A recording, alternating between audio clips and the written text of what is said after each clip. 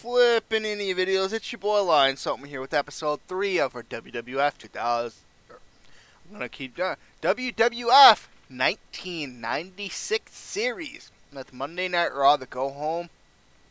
To In Your House 8. Beware of the Dog. And we got this show, and then we'll book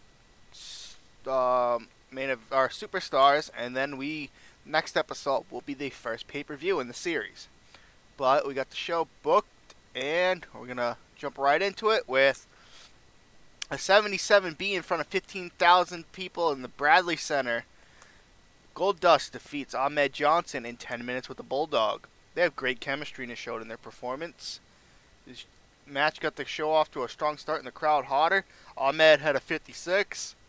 And Goldust had a 77, and there are no worker improvements.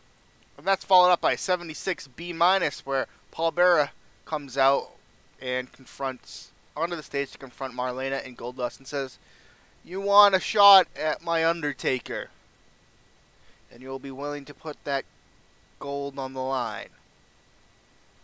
Well, on behalf of my Undertaker, we accept.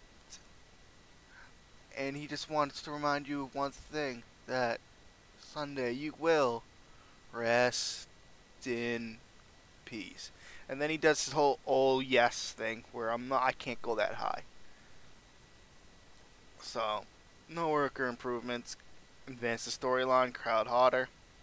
And then in a 42D, and about that terrible wrestling non-existent crowd heat, Justin Bradshaw defeated Aldo Montoya in 5:46 by pinfall. 42 for Bradshaw, although Montoya had a 31. No worker improvements. We're going to 59C, where Tatanka. So, did I get that wrong? Nope, I guess Tatanka beat. I booked it wrong. My bad. It's supposed to be Savio, but screw it. We're gonna keep doing it. About that in a decent match, Tatanka defeated Savio Vega in 10 minutes with a tomahawk chop. No worker improvements. 55 for Tatanka, 54 for Savio. And after the match, see Savio celebrating, and Stone Cold comes out and runs in and attacks him, beat him down. Savio's supposed to win, so Savio is in the ring.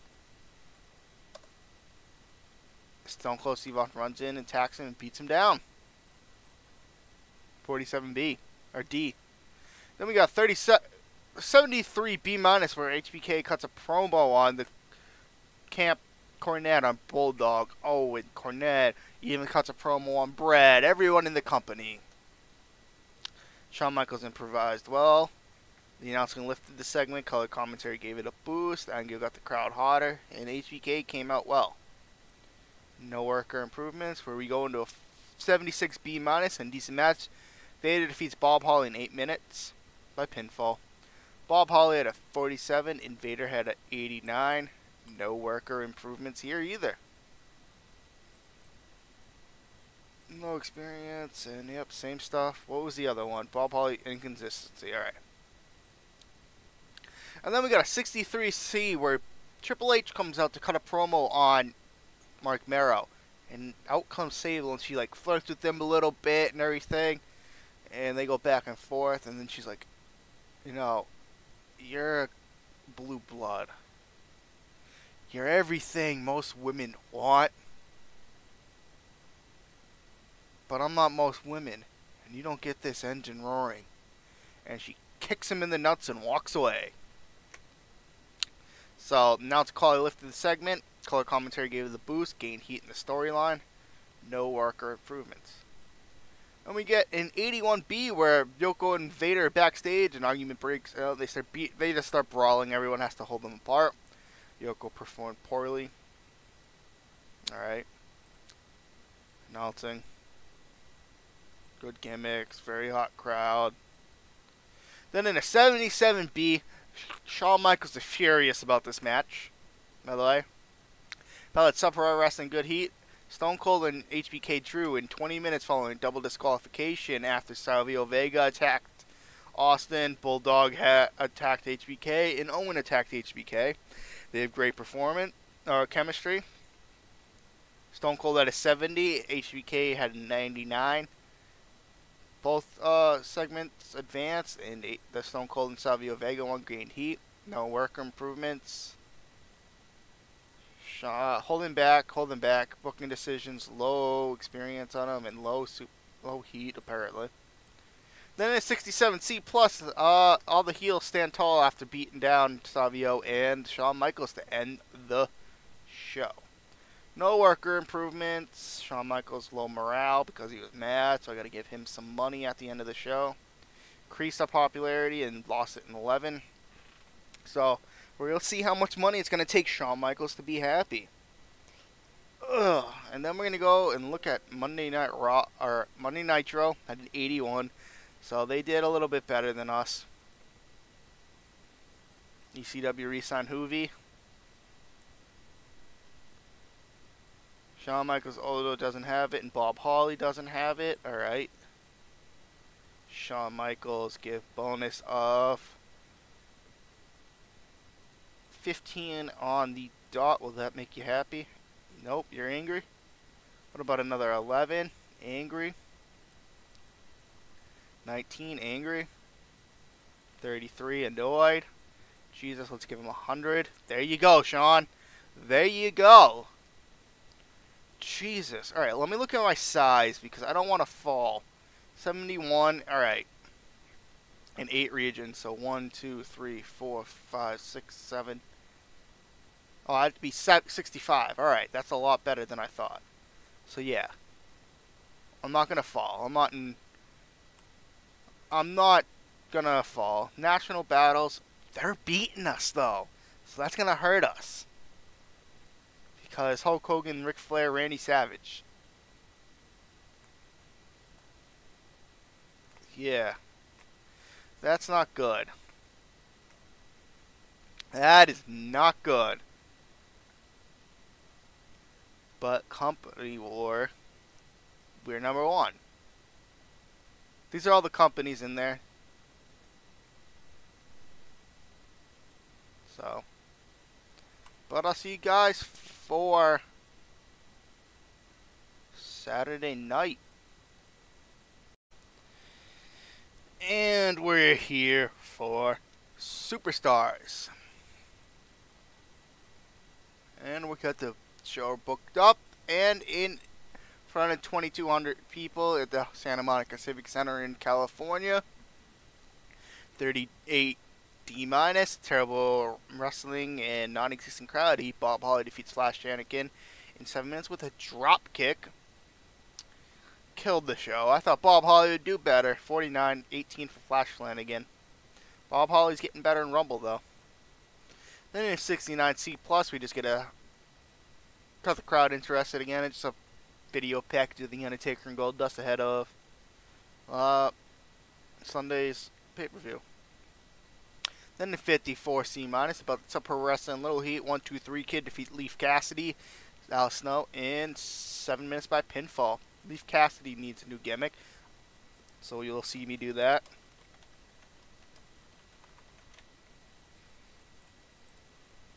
Ted DiBiase did good work at ringside. Oh yeah, the $1 Million Corporation. We'll look into that. The 3 Kid at 58, 38 for Leaf Cassidy. No work or improvements. And then in just a poor match, Fatu defeats King Mabel in 7.5 minutes by pinfall. King Mabel was tiring after 7.5 minutes. Jesus. Fatu at a 50, King Mabel at a 42. Change the gimmick, yup. Very good powerhouse gimmick, good. Then Stone Cold cuts a promo. 71C plus, just a normal Stone Cold Steve Austin promo. And then in 55C minus, poor match, Smoking Guns defeat the Bushwhackers in 9.5 minutes, but Bart Gunn defeats Butch by pinfall to make defense number 1 of their tag team championships. The Guns had 54s, and the Bushwhackers had 50s, so, you know, that was a good match. Above everyone's popularity, so that's good. And then we end it with an 85B plus, where it's just an HBK British Bulldog promo. And we end it with a 62C. There's Jim Cornet. Nope. So, Superstar, yup. So it was Leaf Cassidy, right? Leaf. Oh, because he's a superhero. Wholesome, weird, crazy. Let's do wholesome.